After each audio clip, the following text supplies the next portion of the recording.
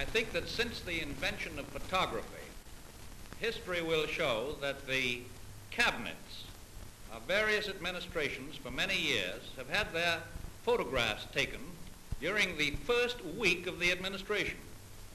In the case of this particular cabinet, we have all been so busy that it has taken us over 8 months before we could find time enough to get photographed.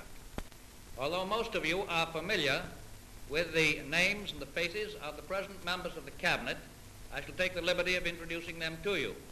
On my right is the Secretary of State, Mr. Howe.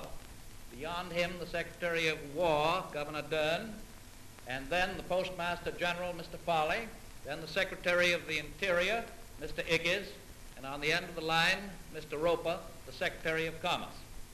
On my left is the Secretary of the Treasury, Mr. Wooden, and beyond him, the Attorney General, Mr. Cummings, then the Secretary of the Navy, Mr. Swanson, Secretary of Agriculture, Mr. Wallace, and on the end of the line, Miss Perkins, the Secretary of Labor.